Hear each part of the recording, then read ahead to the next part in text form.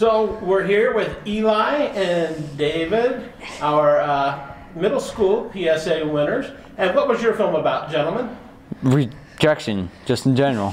Well, so basically what happened was this guy at a younger age posted a inappropriate censored picture and through his life it came back and haunted him, so he wasn't able to get a job, go to college, get a wife or anything like that. So it really ruined his life. So it's saying be careful of what you post online.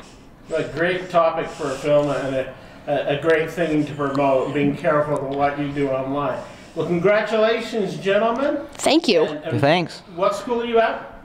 Eastmont Middle. Eastmont Middle. Oh, you're right here at home in the Patriots. Oh, yeah. Congratulations, gentlemen. Thank you. Thank you. Thank you.